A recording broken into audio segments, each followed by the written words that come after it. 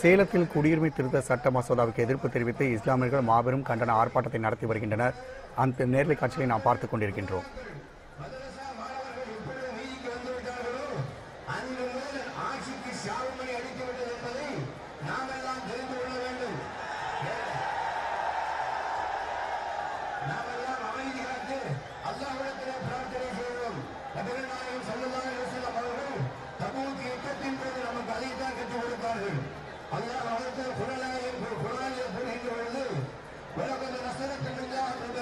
சேலம் தலைமை தபால் நிலையம் முன்பாக இஸ்லாமியர்கள் குடியுரிமை சட்டத்தை திரும்பப் பெற வலியுறுத்தி பெரும் ஆர்ப்பாட்டம் நடத்தி வருகின்றனர். இது குறித்த கூடுதல் விவரங்களை தெரிவிப்பதற்காக நம்முடைய செய்தியாளர் சுதன் இணைகிறார்.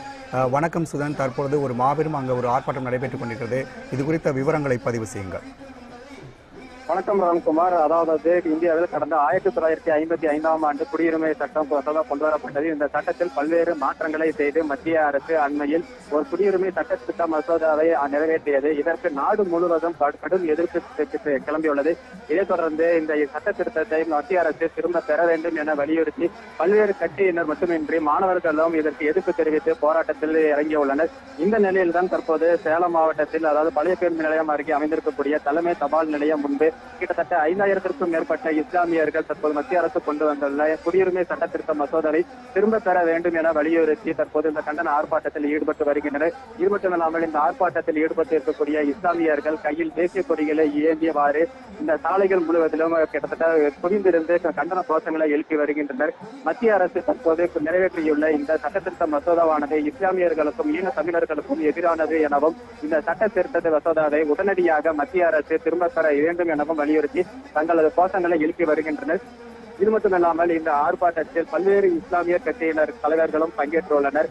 குறிப்பாக தமிழ்நாடு முஸ்லிம் முன்னேற்ற கழகங்கள், SDPI, தமிழ்நாடு தவீஸ் சமாஜ், விடுதலை சிறுத்தைகள் கட்சி என பல்வேறு கட்சியினர்களும் இந்த போராட்டத்திற்கு ஆதரவு தெரிவித்து இந்த போராட்டத்தில் கலந்து கொண்டுள்ளனர்.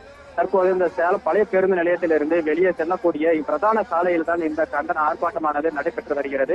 இந்த ஆர்ப்பாட்டத்தில் பல்லாயிரக்கணக்கானோர் பங்கேற்பட்டுள்ளதால் இந்த சாலையில் செல்லக்கூடிய அனைத்து வாகனங்களும் தற்போது தற்காலிகமாக மாற்றுப்பாதையில் திருப்பிவிடப்பட்டுள்ளது. இதனால் பொதுமக்கள் பல்வேறு பெரும் இன்னல்களுக்கு ஆளாகியுள்ளனர். இது மட்டுமல்லாமல் இந்த பகுதியில் ஆயிரக்கணக்கான இஸ்லாமியர்கள் ஒரே நேரத்தில் கூடியுள்ளதால் பாதுகாப்பு காரணமாக ஆயிரக்கணக்கான காவல்துறையினரும் பாதுகாப்பு பணியில் ஈடுபடுத்தப்பட்டுள்ளனர். காவல்துறையினரும் வஜ்ரா வாகனங்களும் கூட தற்போது இந்த பகுதியில் அங்கே நிறுத்தி வைக்கப்பட்டுள்ளது. தற்போது இந்த சேலம் மாநகரின் மைய பகுதியான இந்த தபால் நிலையம் பகுதியானது தற்போது ஒரு பரபரப்பான சூழலிலேயே தற்போது காணப்பட்டு வருகிறது. இது மட்டுமில்லாமல் மாநகரின் பல்வேறு பகுதிகளில் இருந்து, மாவட்டத்தின் பல்வேறு பகுதிகளில் இருந்து கூட தொடர்ந்து இந்த போராட்டத்தில் கலந்து கொள்வதற்காக இஸ்லாமியர்கள் தொடர்ந்து வந்த வண்ணமே இருக்கின்றனர். அவர்களது கோஷமானது தற்போது இந்த பகுதியில் பெருமை ஒரு அதிர்வலை ஏற்படுத்தி வருகிறது. ராம்குமார்.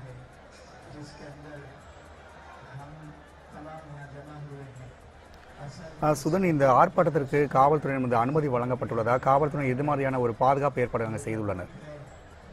நிச்சயமாக ராம்குமார். அதாவது தற்போது உள்ளாட்சி தேர்தல் நடைபெற்றுக் கொண்டிருக்கிற சூழ்நிலையில் தற்போது எவ்வித போராட்டங்கள் மற்றும் பொதுக்கூட்டங்கள் நடத்துவதற்கு காவல்துறை தரப்பில் அனுமதி அளிக்கப்படவில்லை. இருப்பினும் தற்போது சேலத்தில் இருக்கக்கூடிய ஜாமிரா மஸ்ஜித் ட்ரஸ்ட் போர்டின் தலைவர் அன்வர் அண்மையில் இந்த மத்திய அரசின் குடியுரிமை சட்ட திருத்த மசோதாவை திரும்ப பெற மாபெரும் போராட்டத்திற்கு அனைத்து கட்சி மற்றும் இஸ்லாமிய அமைப்புகளும் கலந்து கொள்ள வேண்டும் என ஒரு அழைப்பை விடுத்திருந்தார். அதன் அழைப்பின் அடிப்படையிலேயே தற்போது இந்த போராட்டமானது நடைபெற்றுக் கொண்டிருக்கிறது.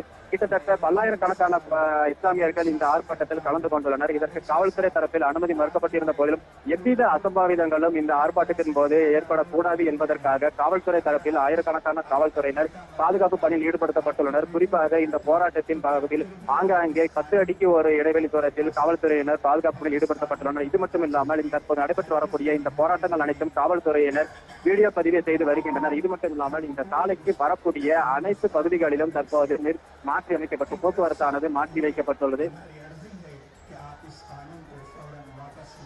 உங்களுடைய விரிவான தகவலுக்கு மிக்க நன்றி சுதன்.